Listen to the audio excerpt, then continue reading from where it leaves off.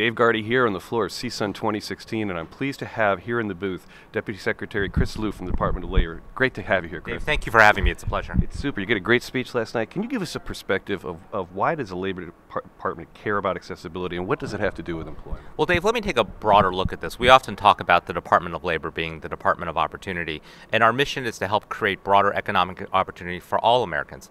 In the 21st century, the United States is in a competition, and we only win that competition against other countries if we field a full team. Right now, we're not fielding a full team. There's far too many people left on the sidelines, and a large percentage of those people are people with disabilities. And so that's one of the reasons why we focus on ensuring that they have the opportunities that they deserve. And one of the ways to do that is through technology. What's the Labor Department doing to advance accessible workplace technology?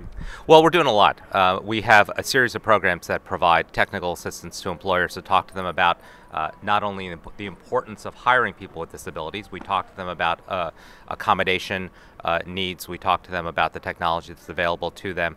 And so part of this is sharing best practices. Part of them is helping them understand that, this is not as hard as you think it might be in terms of recruiting and hiring people with disabilities. You talked about it last night. What's Talent Works, and why was it developed by the Labor Department?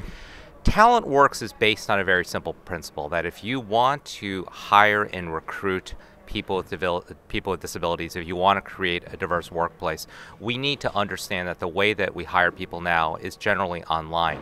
And far too many applications, far too many assessment tools, far too many ways that we recruit people online are inaccessible to people with disabilities. So part of this is to provide best practices, again, to provide assistance to employers to understand if you want to create the broadest pipeline, you need to ensure that your online presence, not only for attracting but screening employees, is as broad as possible. Excellent. So that's basically what it does. The employers have these online, you make sure that their online applications are accessible and that there's e-recruiting tools there. Yes. We did, in anticipation for Talent Works, we did a national survey of people with disabilities, and I was struck by some of the statistics. 56% of people with disabilities find their jobs now using their mobile devices.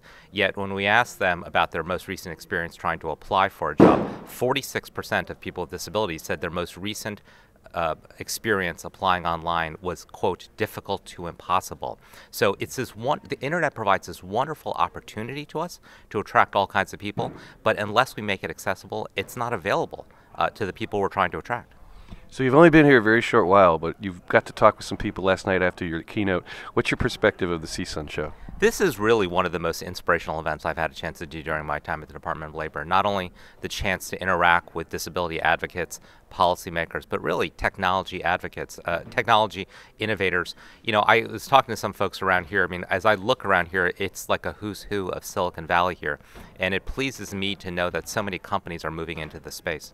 Excellent. We've been talking with Deputy Secretary Chris Liu here, keynote speaker at the CSUN. Thank you very much, Chris. Thank you. It's a pleasure. You got an active day today. We're going to let you get to it. I'm Dave Gardy here on the floor of CSUN 2016 from San Diego. Stay tuned for more.